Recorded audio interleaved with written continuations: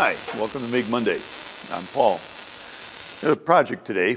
Some of you may remember a little while back we built this nice welding table that we've been using here in the show.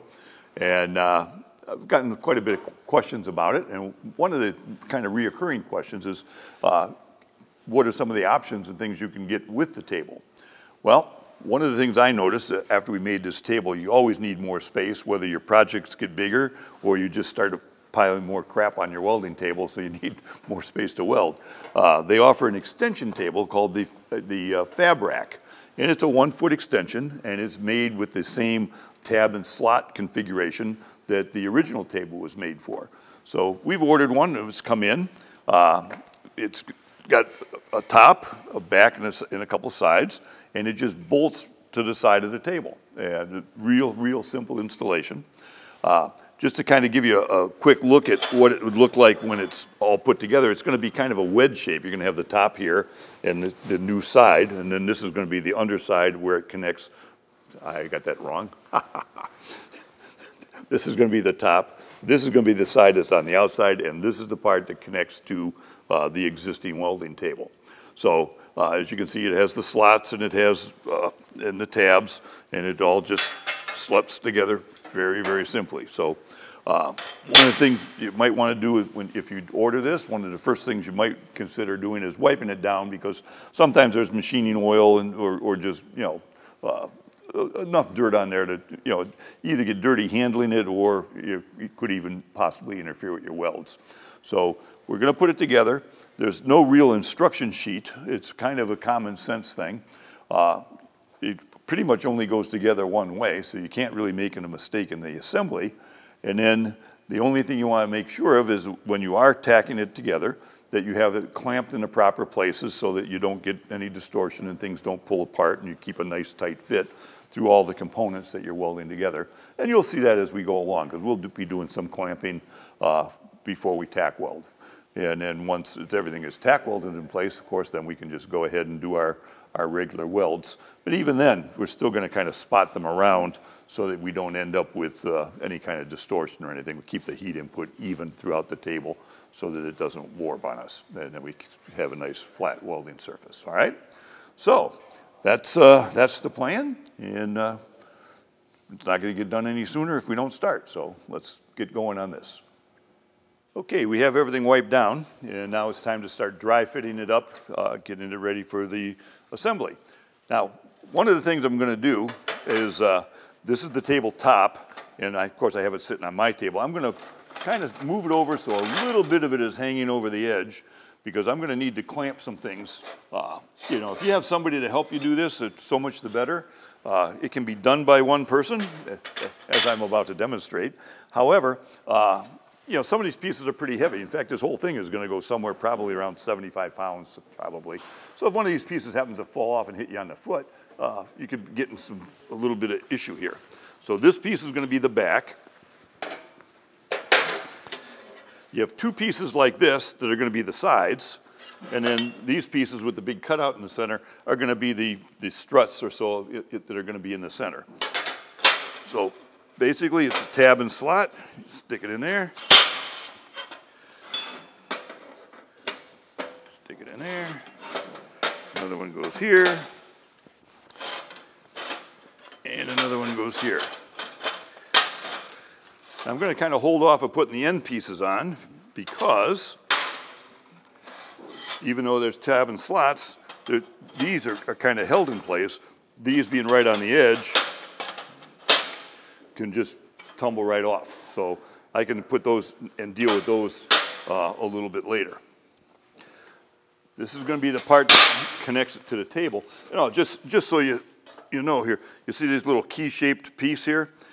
The bolts come with this that is going to stick out from this existing part of the table, and it's going to stick out. You're going to slide that right through like that and drop it down, just like a lot of fasteners that we have around the house and stuff do. So that's pretty slick with a little way to fasten it too. But this is the part where you have to be a little careful that you don't drop this thing on your foot, because there's no real connection here. All right, well, you saw me struggling there trying to hold this, and the whole thing's moving around, and I'm trying to get that in place. One of the nice things about this table having all these holes, I'm just going to use this bolt drop it through there, and now this isn't going to move around nearly as much as it was before, which is going to be a big benefit to me.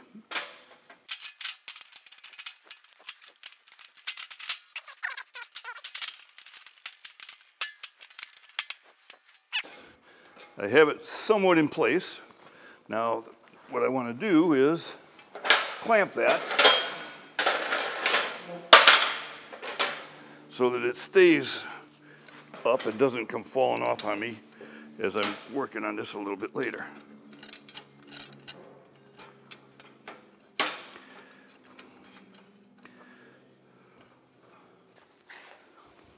All right, now I've got that piece pretty securely in place. I'm still going to be cautious as I'm walking around it because you never know when it might slip. Now,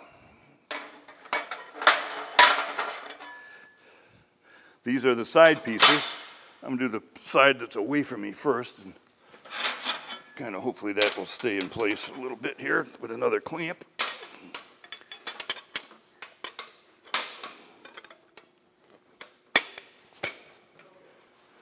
Do that.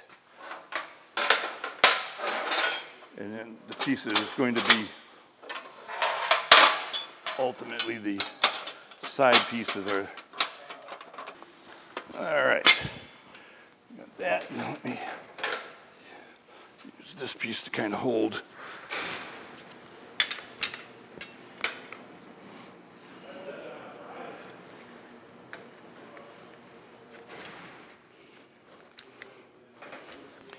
All right, that'll hold that piece in. And then once I have this piece in, like so, we pretty much all got a dry fit together. We just do a little bit more clamping job. Now, I have been wearing gloves because even though these are nicely cut and pretty nice, you still might have a sharp edge or two, so you want to really kind of watch that you don't hurt yourself too badly with cuts and stuff. So that's why I've been wearing the gloves, but now I have to kind of finagle with these little clamps. It's going to be easier to do it without a glove. I'm just going to be a little more careful I don't get cut.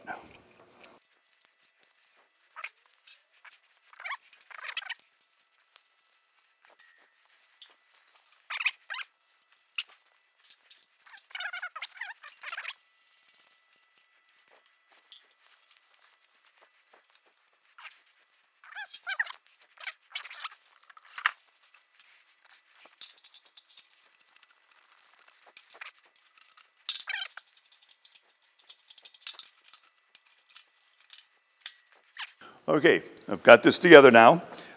What it is what we call it a dry fit. There's no welding done yet. You want to make sure everything is nice and put in place. I got the center pieces put in, and then you put on the back and the front. And clamp it in place so they don't fall and land on your feet and hurt you and all that kind of stuff. And then the side pieces go on kind of last because they just kind of slip in place, and there's nothing, even though they're tabs and slots, there's no side to the slot, so we can just slip right back out quite easily. So once you got it all together and clamped, you want to look for fit up. Make sure you can't see any big spaces or gaps underneath anything. You don't have to worry too much about how it fits up on the top. You're really talking about the fit up of these struts to the front and the back and the sides. Once that's all good, clamped and tight fit, then you can start making some tack welds to hold it all together. All right, so let's do that.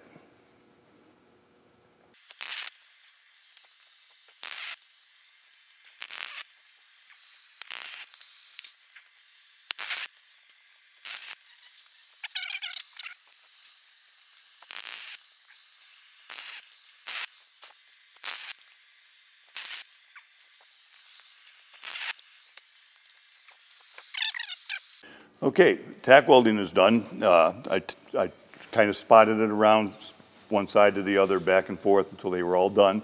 That's just to avoid any kind of distortion or anything. Don't want anything pulling or pushing, that's going to pull things out of place.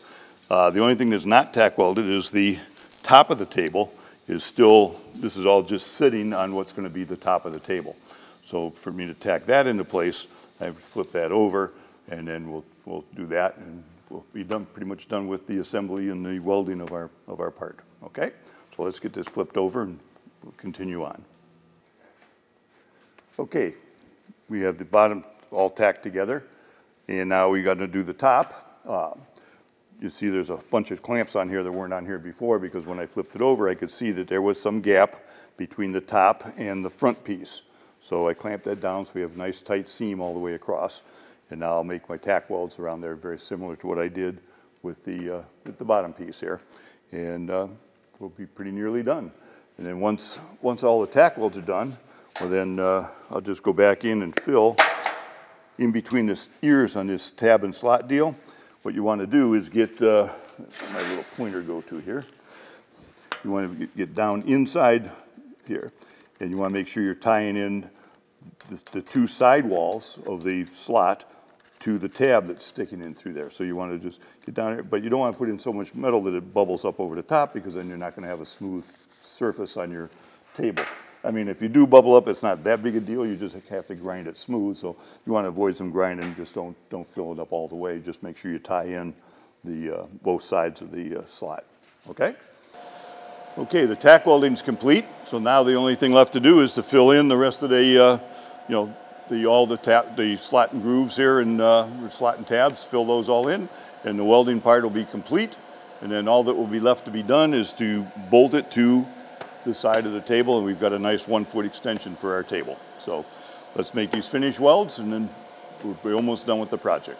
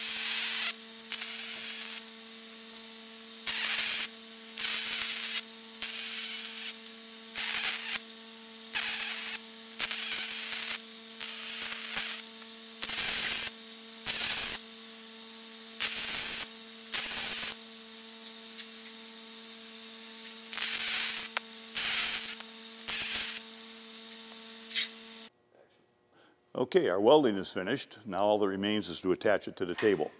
What the kit comes with is a bolt such as this, with a big heavy washer and a nut. This is going to go through, I'm choosing to go through the 4th hole down. You'll see the slot holes here. You can either do the 2nd or the 4th, depending on the clearances that you have underneath. So I'm choosing the 4th because that's just that I have better access to when I have to go to tighten it up. Now you notice this, it's a shoulder bolt, so it's got some part that sticks out here, and that's going to hook in there and drop right down in the slot. That's the plan. Okay. All right. We got our table welded. We've got it mounted. The only thing left to do, you can see the little seam here. The only thing left to do is to tighten up the bolts and everything that'll hold it up, that'll pull it in tight. But we'll just grab a wrench and tighten that up, and we've got a nice little extension on our table. A lot more workspace, and really not much that, plus a fun little welding project as well. So a lot of benefits to that. Anyway, that's our project for today. So hope you enjoyed it, and we'll see you next time on MIG Monday. Well, if you learned something today or like what you saw, please feel free to subscribe and keep an eye out for new episodes every MIG Monday.